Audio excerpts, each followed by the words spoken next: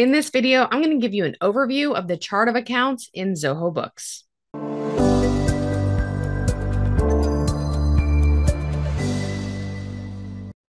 Hey everyone, my name is Stephanie Smith, and I'm a Zoho Finance Partner at AIO Bookkeeping.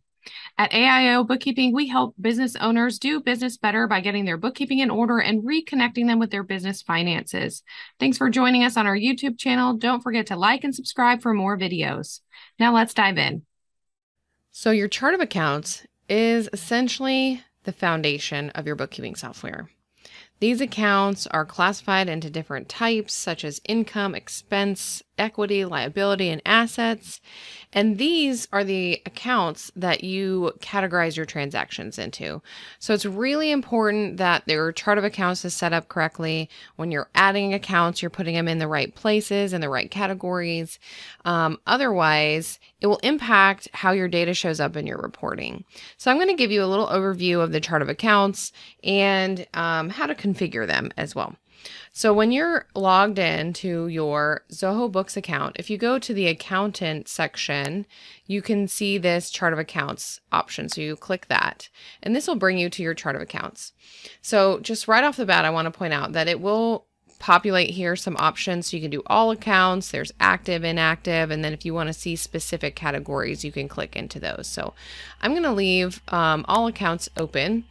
You can also see the account type. So as I mentioned before, they're all going to be grouped into specific types of accounts. So assets, cash, bank accounts, liability, equity, income, and expenses.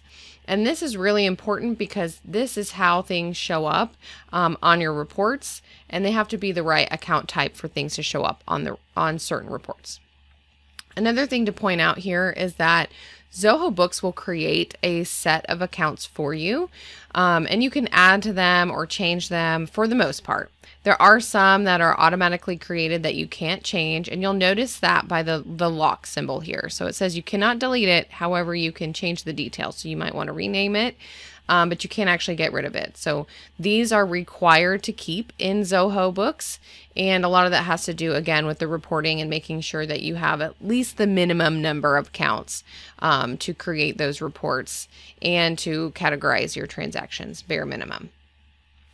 So on this page as well, you can create new accounts. If you wanted to create a new account, you can do that from this button here, clicking new account, and then it pops up with a window and you have to just fill in this little form. But first you'll select the account type, and it'll be those categories basically that I mentioned before. There's going to be assets, liabilities, equity, income, and expenses. So let's say I want to make a new expense account. I would just select the expense option.